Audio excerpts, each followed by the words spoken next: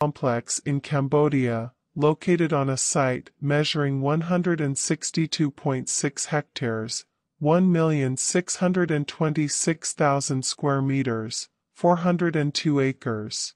The Guinness World Records considers it as the largest religious structure in the world. Originally constructed as a Hindu temple dedicated to the god Vishnu for the Khmer Empire by King Suryavarman II during the 12th century, it was gradually transformed into a Buddhist temple towards the end of the century. As such, it is also described as a Hindu-Buddhist temple. Angkor Wat was built at the behest of the Khmer king Suryavarman II in the early 12th century in Yesodharapura, the capital of the Khmer Empire, as his state temple and eventual mausoleum. Angkor Wat combines two basic plans of Khmer temple architecture, the Temple Mountain and the later galleried temple. It is designed to represent Mount Meru, home of the Devas in Hindu mythology, within a moat more than 5 kilometers, 3 miles, long and an outer wall 3.6 kilometers, 2.2 miles, long are 3 rectangular galleries, each raised above the next. At the center of the temple stands a quincunx of towers. Unlike most Angkorian temples, Angkor Wat is oriented to the west. Scholars are divided as to the significance of this. The temple is admired for the grandeur and harmony of the architecture, its extensive bas-reliefs, and for the numerous devatas adorning its walls. The modern name Angkor Wat, alternatively Ngor Wat, means temple city or city of temples in Khmer. Angkor, meaning city or capital city, is a vernacular form of the word Ngor, which comes from the Sanskrit/Pali word Nagara. Wat is the word for temple grounds, also derived from Sanskrit/Pali va, meaning enclosure. The original name of the temple was Vravaloka or Paramavaloka, meaning the sacred dwelling of Vishnu. Angkor Wat lies 5.5 kilometers, 3+1/2 mi, north of the modern town of Siem Reap, and a short distance south and slightly east of the previous capital, which was centered at Baphuon. In an area of Cambodia where there is an essential group of ancient structures, it is the southernmost of Angkor's main sites. The construction of Angkor Wat took place over 28 years from 1122 to 1150 CE, during the reign of King Suryavarman II, ruled 1113 c. 1150. A Brahmin by the name of Devkarapada, 1040 c. 1120, was responsible for urging Suryavarman II to construct the temple. All of the original religious motifs at Angkor Wat derived from Hinduism. Breaking from the Shaiva tradition of previous kings, Angkor Wat was instead dedicated to Vishnu. It was built as the king's state temple and capital city. As neither the foundation stela nor any contemporary inscriptions referring to the temple have been found, its original name is unknown, but it may have been known as Vara Vishnulok after the presiding deity. Work seems to have ended shortly after the king's death, leaving some of the bas-relief decoration unfinished. The term Vravaloka or Paramavaloka literally means the king who has gone to the supreme world of Vishnu, which referred to Suryavarman II posthumously and intend to venerate his glory and memory. In 1177, approximately 27 years after the death of Suryavarman II, Angkor was sacked by the Khams, the traditional enemies of the Khmer. Thereafter the empire was restored by a new king, Jayavarman VII, who established a new capital and state temple, Angkor Thom and the Bayon, respectively, a few kilometers north, dedicated to Buddhism, because the king believed that the Hindu gods had failed him. Angkor Wat was therefore also gradually converted into a Buddhist site, and many Hindu sculptures were replaced by Buddhist art. Towards the end of the 12th century, Angkor Wat gradually transformed from a Hindu center of worship to Buddhism, which continues to the present day. Angkor Wat is unusual among the Angkor temples in that although it was largely neglected after the 16th century, it was never completely abandoned. 14 inscriptions dated from the 17th century, discovered in the Angkor area, testify to Japanese Buddhist pilgrims that had established small settlements alongside Khmer locals. At that time, the temple was thought by the Japanese visitors to be the famed Jetavana Garden of the Buddha, which was originally located in the Kingdom of Magadha, India. The best-known inscription tells of Ukandaya Kazafusa, who celebrated the Khmer New Year at Angkor Wat in 1632. One of the first Western visitors to the temple was Antonio de Madalena, a Portuguese friar, who visited in 1586 and said that it is of such extraordinary construction that it is not possible to describe it with a pen, particularly since it is like no other building in the world. It has towers and decoration and all the refinements which the human genius can conceive of. In 1622, the poem of Angkor Wat composed in Khmer verse describes the beauty of Angkor Wat and creates a legend around the construction of the complex, supposedly a divine castle built for legendary Khmer king Priya Ket Maelia by Hindu god Priya Pisnukar, or Brahbisakar, Vishvakarman, as Suryavarman II had already vanished from people's minds.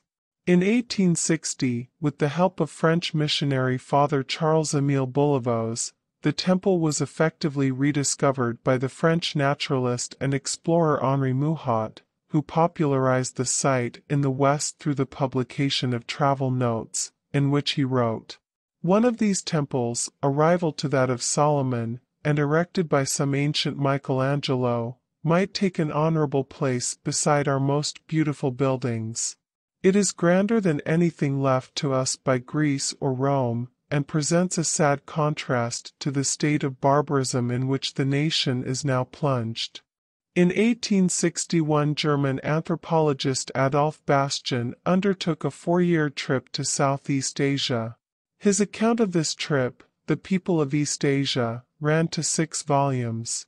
When Bastian finally published the studies and observations during his journey through Cambodia to Cochinchina in Germany in 1868, told in detail but uninspiredly, above all without a single one of his drawings of the Angkorian sites, this work hardly made an impression, while everyone was talking about Henri Mouhot's posthumous work with vivid descriptions of Angkor, travels in the central parts of Indochina, Siam, Cambodia and Laos, published in 1864 through the Royal Geographical Society.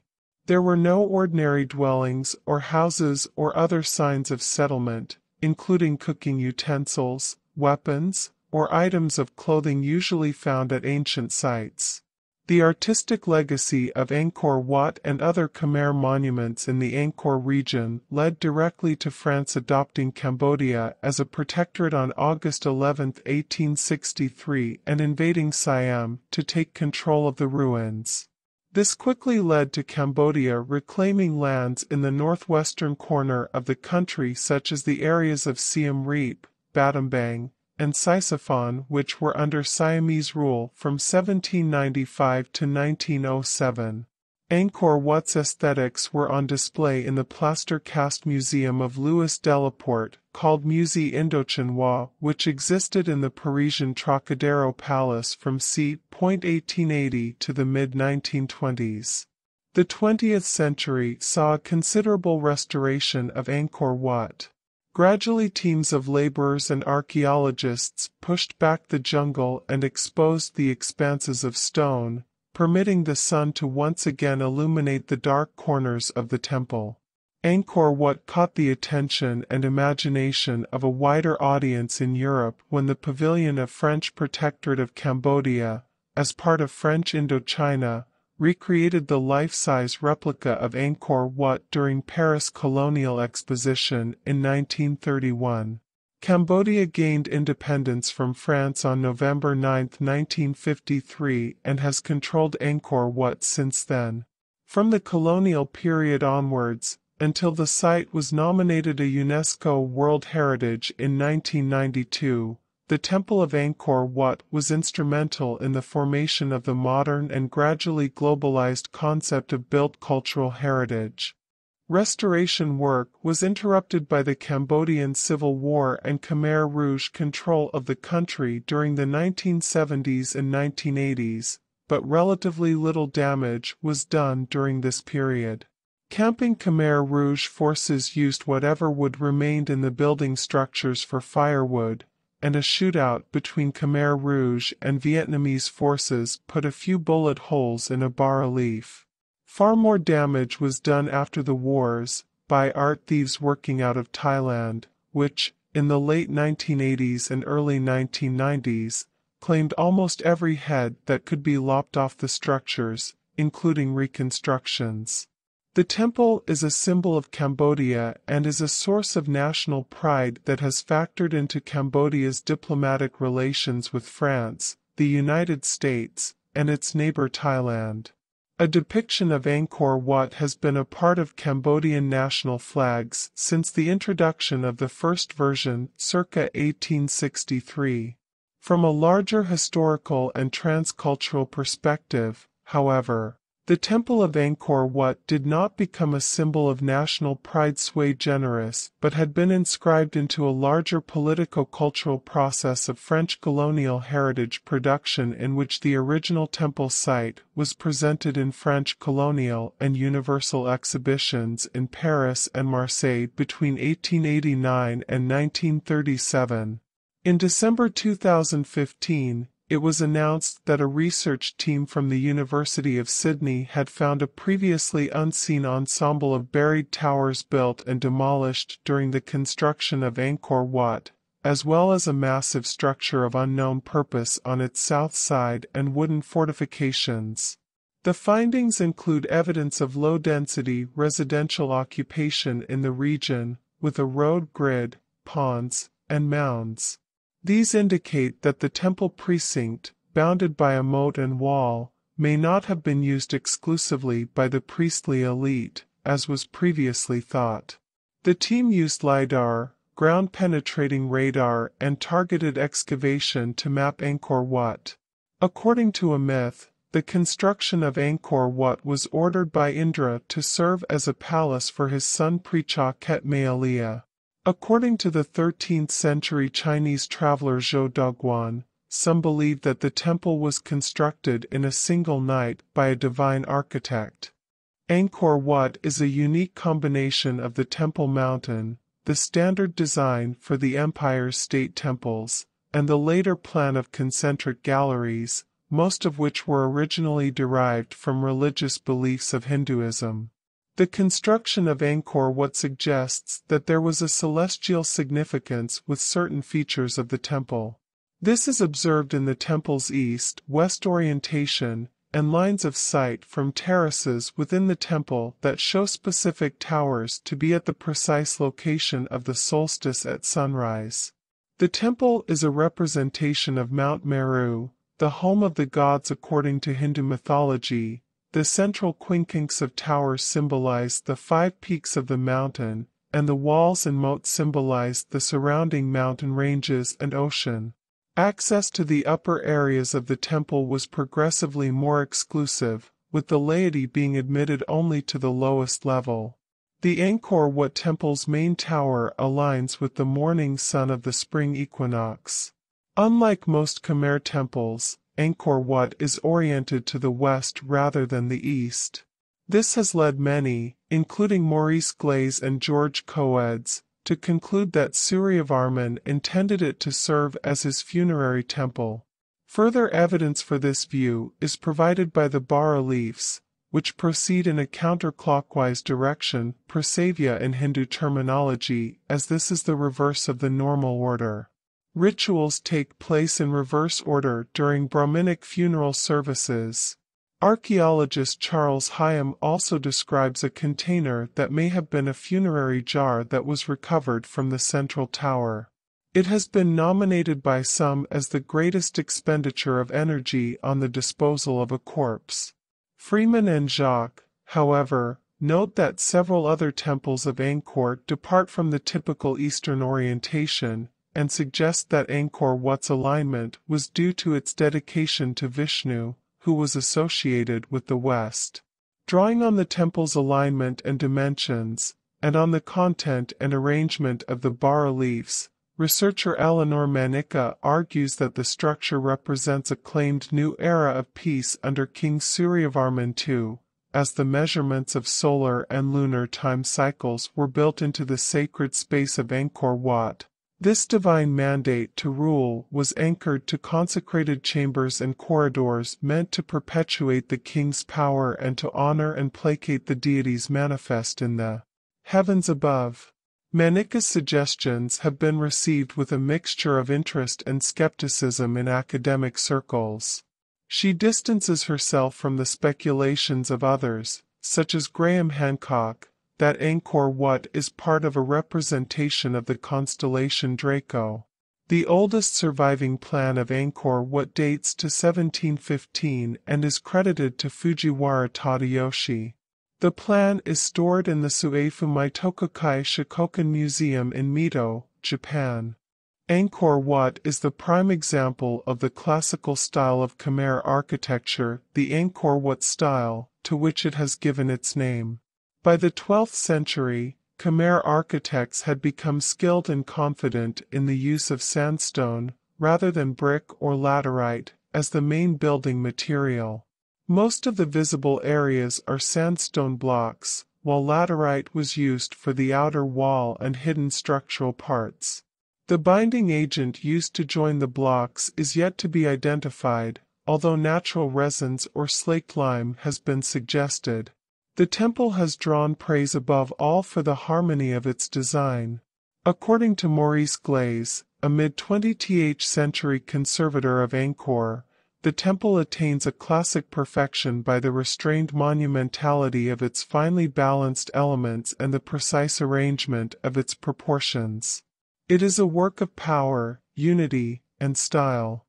Architecturally, the elements characteristic of the style include the ogival, redented towers shaped like lotus buds, half-galleries to broaden passageways, axial galleries connecting enclosures, and the cruciform terraces which appear along the main axis of the temple. Typical decorative elements are devatas, or apsaras, bas-reliefs, pediments, extensive garlands and narrative scenes. The statuary of Angkor Wat is considered conservative, being more static and less graceful than earlier work. Other elements of the design have been destroyed by looting and the passage of time, including gilded stucco on the towers, gilding on some figures on the bas-reliefs, and wooden ceiling panels and doors. Architect Jacques Demarquet believes the layout of Angkor Wat borrows Chinese influence in its system of galleries which join at right angles to form courtyards. However, the axial pattern embedded in the plan of Angkor Wat may be derived from Southeast Asian cosmology in combination with the mandala represented by the main temple. The mandala represented by the main temple. The outer wall, 1,024 meters, 3,360 feet, by 802 meters, 2,631 feet, and 4.5 meters, 15 feet high, is surrounded by a 30 meters, 98 feet, apron of open ground and a moat 190 meters, 620 feet, wide and over 5 kilometers, 3 miles, in perimeter. The moat extends 1.5 kilometers from east to west and 1.3 kilometers from north to south. Access to the temple is by an earth bank to the east and a sandstone causeway to the west. The latter, the main entrance, is a later addition, possibly replacing a wooden bridge. There are gopras at each of the cardinal points. The western is by far the largest and has 3 ruined towers. Glaze notes that this gopura both hides and echoes the form of the temple proper. Under the southern tower is a statue known as Tarich, originally an 8-armed statue of Vishnu that may have occupied the temple's central shrine. Galleries run between the towers and as far as two further entrances on either side of the gopura, often referred to as elephant gates, as they are large enough to admit those animals. These galleries have square pillars on the outer, west, side and a closed wall on the inner, east, side. The ceiling between the pillars is decorated with lotus rosettes, the west face of the wall with dancing figures, and the east face of the wall with balustered windows, dancing male figures on prancing animals, and devatas, including, south of the entrance, the only one in the temple to be showing her teeth. The outer wall encloses a space of 820,000 square meters, 203 acres, which besides the temple proper was originally occupied by the city and, to the north of the temple, the royal palace. Like all secular buildings of Angkor, these were built of perishable materials rather than of stone, so nothing remains of them except the outlines of some of the streets. Most of the area is now covered by forest. A 350 meters, 1,150 feet, causeway connects the western gopura to the temple proper, with Naga balustrades and 6 sets of steps leading down to the city on either side. Each side also features a library with entrances at each cardinal point, in front of the third set of stairs from the entrance, and a pond between the library and the temple itself. The ponds are later additions to the design, as is the cruciform terrace guarded by lions connecting the causeway to the central structure. The temple stands on a terrace raised higher than the city. It is made of 3 rectangular galleries rising to a central tower, each level higher than the last. The 2 inner galleries each have 4 large towers at their ordinal corners, that is, NW, NE, SE, and SW, surrounding a higher 5th tower. This pattern is sometimes called a quincunx and represents the mountains of Meru. Because the temple faces west, the features are set back towards the east, leaving more space to be filled in each enclosure and gallery on the west side. For the same reason, the west-facing steps are shallower than those on the other sides. Manika interprets the galleries as being dedicated to the king, Brahma, the moon, and Vishnu. Each gallery has a gopura at each of the points. The outer gallery measures 187 meters, 614 feet, by 215 meters, 705 feet, with pavilions rather than towers at the corners. The gallery is open to the outside of the temple, with columned half-galleries extending and buttressing the structure. Connecting the outer gallery to the second enclosure on the west side is a cruciform cloister called Baphuon, meaning the Thousand Buddhas Gallery. Buddha images were left in the cloister by pilgrims over the centuries, although most have now been removed. This area has many inscriptions relating to the good deeds of pilgrims, most written in Khmer, but others in Burmese and Japanese. The 4 small courtyards marked out by the cloister may originally have been filled with water. North and south of the cloister are libraries. Beyond, the second and inner galleries are connected to 2 flanking libraries by another cruciform terrace, again a later addition. From the second level upwards, devatas abound on the walls, singly or in groups of up to 4.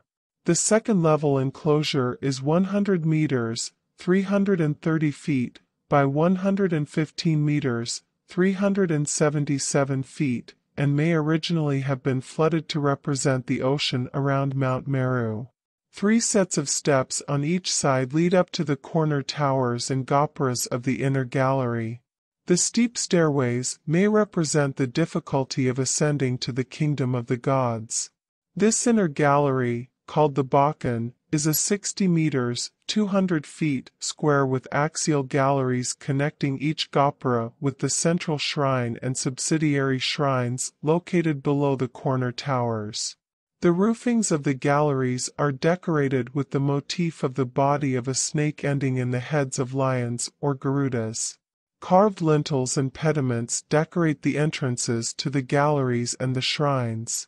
The tower above the central shrine rises 43 meters, 141 feet, to a height of 65 meters, 213 feet, above the ground. Unlike those of previous temple mountains, the central tower is raised above the surrounding four.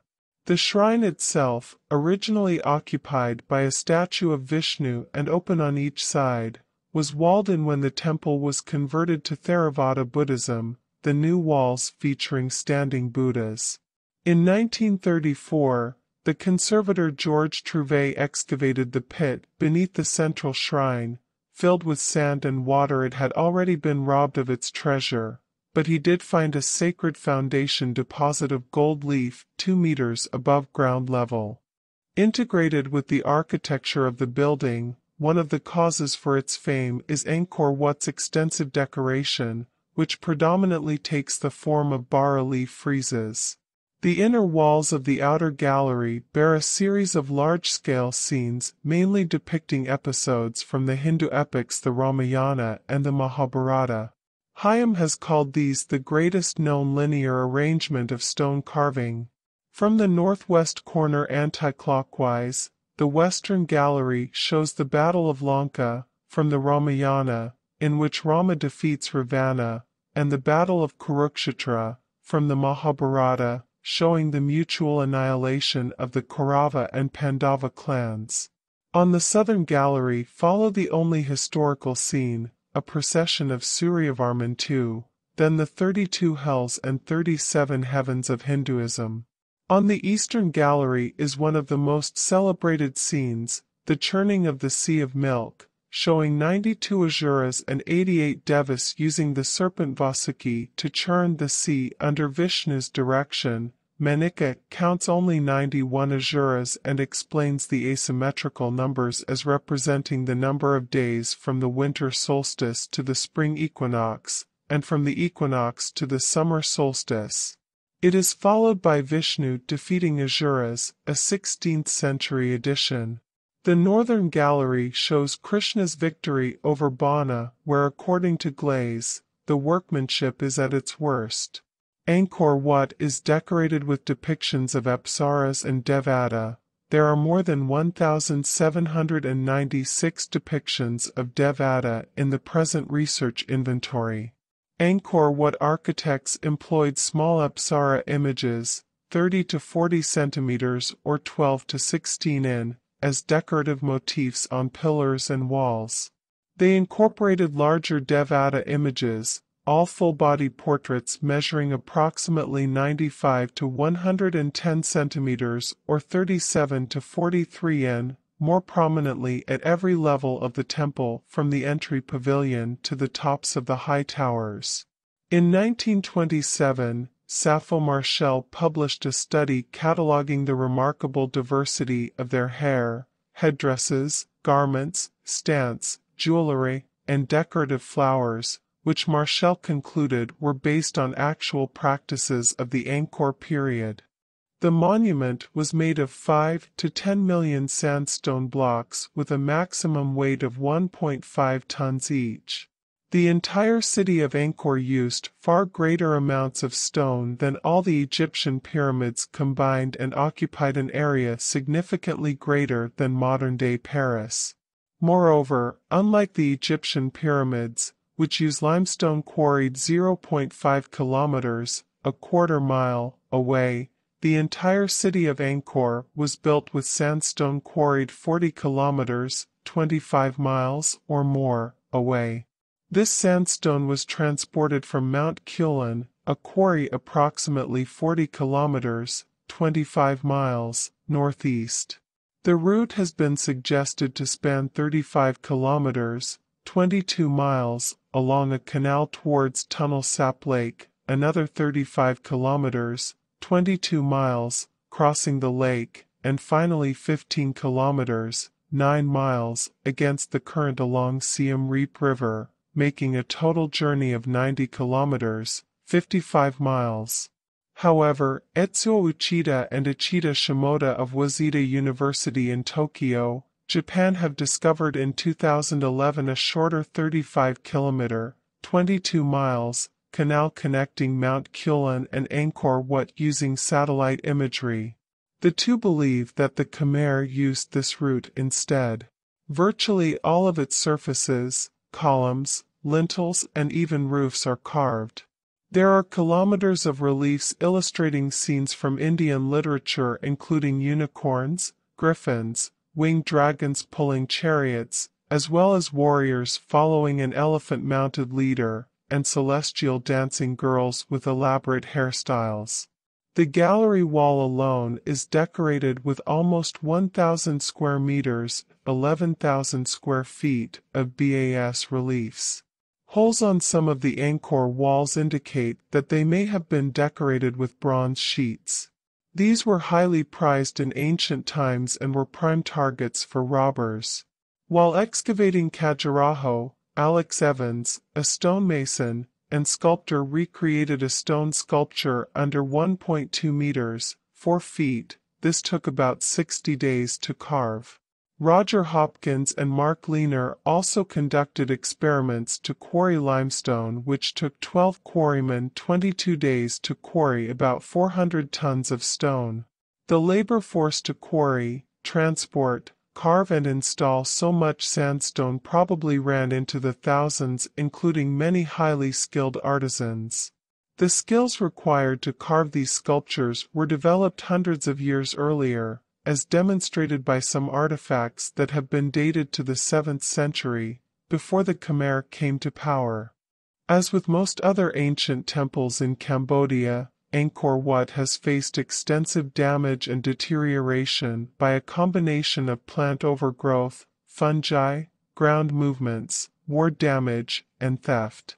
The war damage to Angkor Wat's temples, however, has been very limited, compared to the rest of Cambodia's temple ruins, and it has also received the most attentive restoration. The restoration of Angkor Wat in the modern era began with the establishment of the Conservation d'Angkor, Angkor Conservancy, by the École Française d'Extrême-Orient, EFEO, in 1908. Before that date, activities at the site were primarily concerned with exploration. The Conservation d'Angkor was responsible for the research, conservation, and restoration activities carried out at Angkor until the early 1970s, and a major restoration of Angkor was undertaken in the 1960s. Work on Angkor was abandoned during the Khmer Rouge era and the Conservation d'Angkor was disbanded in 1975. Between 1986 and 1992, the Archaeological Survey of India carried out restoration work on the temple, as France did not recognize the Cambodian government at the time. Criticisms have been raised about both the early French restoration attempts and particularly the later Indian work, with concerns over the damage done to the stone surface by the use of chemicals and cement. In 1992, following an appeal for help by Norodom Sihanouk, Angkor Wat was listed in UNESCO's World Heritage in Danger, later removed in 2004, and as a World Heritage Site together with an appeal by UNESCO to the international community to save Angkor. Zoning of the area was designated to protect the Angkor site in 1994. Apsara was established in 1995 to protect and manage the area, and a law to protect Cambodian heritage was passed in 1996.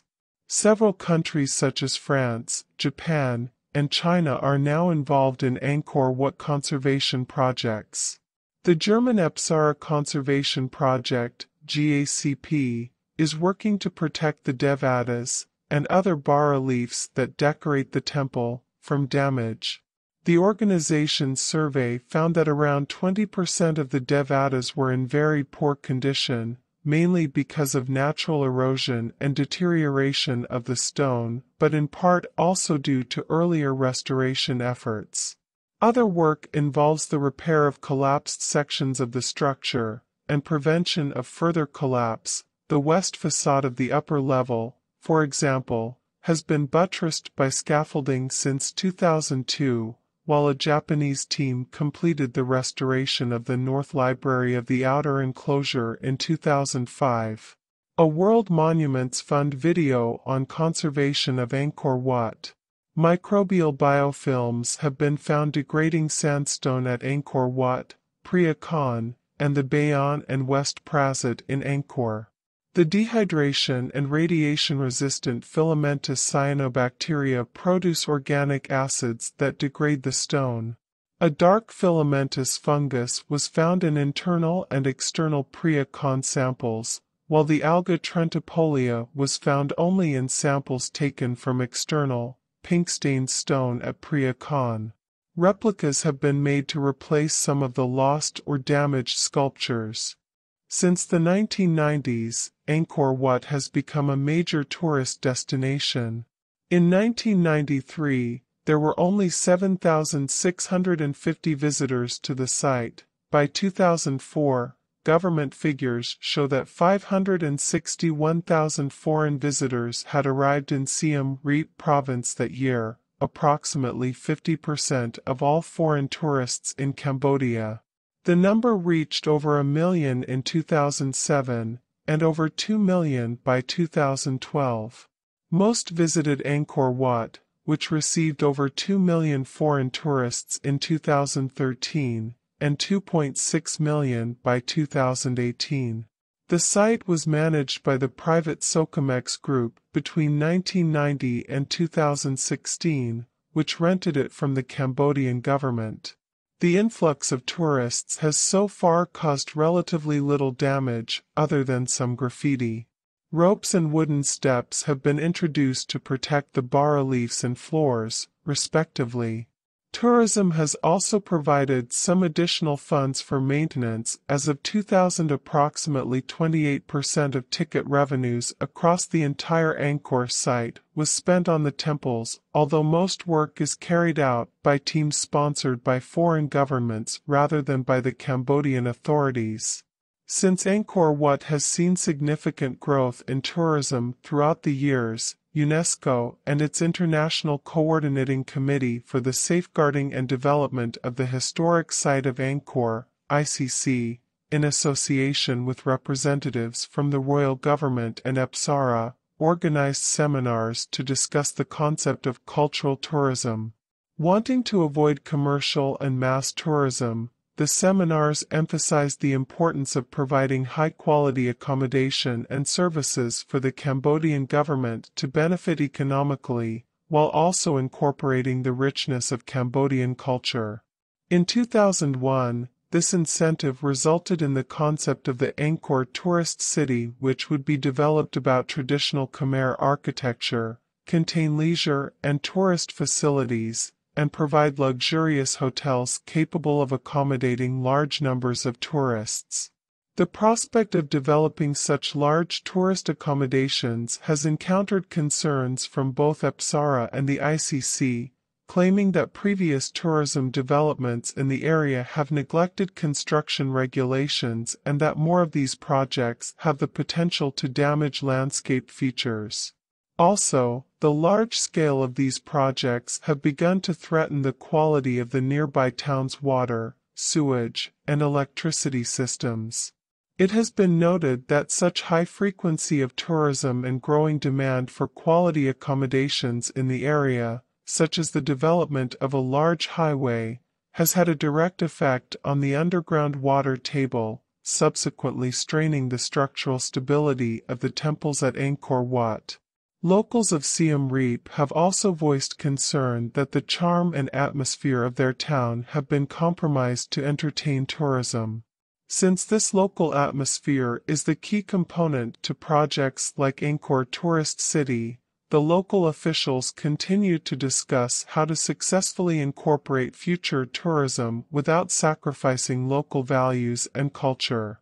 At the ASEAN Tourism Forum 2012, it was agreed that Borobudur and Angkor Wat would become sister sites and the province's sister provinces. In 2020, the COVID-19 pandemic led to travel restrictions being introduced across the world, which had a severe impact on Cambodia's tourism sector. As a result, visitors to Angkor Wat plummeted, leaving the usually crowded complex almost deserted. Cambodia, including Angkor Wat, reopened to international visitors in late 2021, but as of the end of 2022 had only received a fraction of its pre-pandemic traffic. A total of 280,000 tourists visited the complex in 2022, versus 2.6 million in 2018.